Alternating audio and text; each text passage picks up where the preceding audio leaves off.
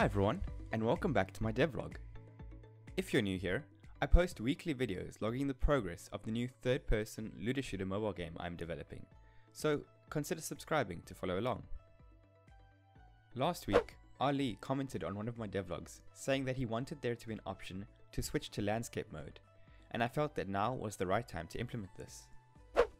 In order to add the option to switch orientation, I needed to first add a pause menu. And so that is what I started creating on Monday. I eventually came up with this. However, I did end up changing the layout slightly, and I replaced the inventory panel with a map to show all the N.E.S.T locations around the world.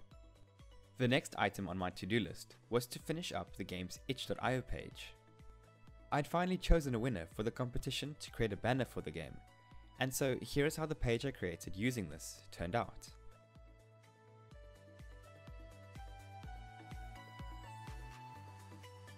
On Tuesday, I moved on to creating the layout customization system that would allow players to customize their UI. A good example is how PUBG Mobile implements this. By including this system, they ensure that players feel comfortable in playing their game, and that the controls best fit their preferred playstyle.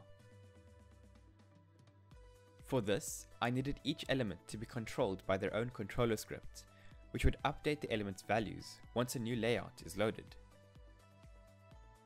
After a while, I got all of this working well, and had added the ability to change the scale, opacity, and lock the different axes for better control when positioning the element.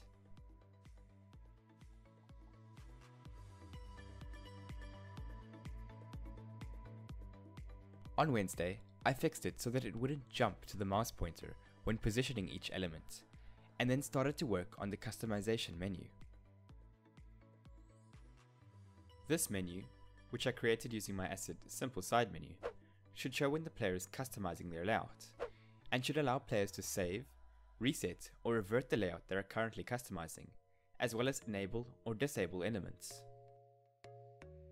To end the day off, I added a panel which shows the player's current statistics, including health, experience, gold, and crystals. Currently, I plan on following a freemium business model for this game, and so crystals will act as the gems in most modern mobile games.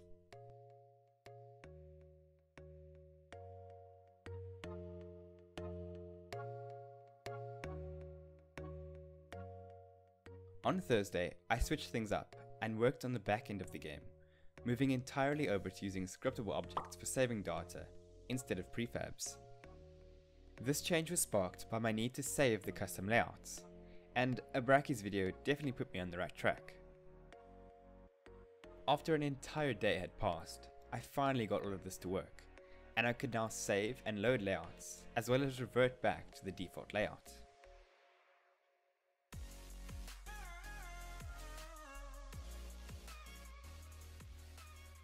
On Friday, I began adding the functionality to enable and disable elements, and in the end, I settled on this layout for the customization menu. I then redesigned the pause menu, because I felt that showing the player's inventory wasn't really necessary. Instead, I decided to show a world map, which will highlight which N.E.S.T the player is currently at. And that's what I managed to achieve this week. If you have any suggestions, I'd love to hear them, so make sure to leave a comment below. Also, remember to subscribe and hit that notification bell to keep up to date on the progress of this game. And with that, thanks so much for watching, and I'll see you in the next one.